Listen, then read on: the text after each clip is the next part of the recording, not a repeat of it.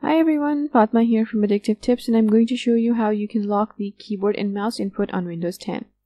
Now this is useful if you're reading something on your laptop or on a PC, or if you happen to have a pet that likes to sit on your keyboard. For this we're going to use an app called Keyboard and Mouse Locker. It's a pretty simple app. Go ahead and run it, and by default it's going to lock your keyboard and mouse after 5 seconds after you click this lock button. It doesn't matter if you're typing anything or if you're using your mouse, the keyboard and mouse are still going to be locked. And once they're both locked, you have to enter a sequence of buttons to unlock them. This prevents accidental unlock. The app has a complicated unlock sequence already set up, but you can change it.